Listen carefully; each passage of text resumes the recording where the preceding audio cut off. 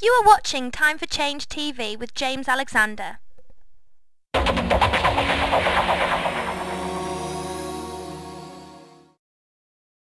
Mr. Debnam on desalination. First he said he would kill the desalination plant.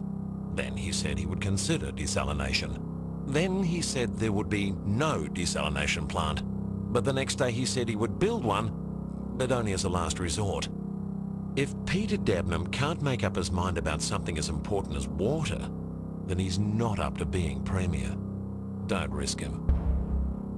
Authorised by SK Sydney.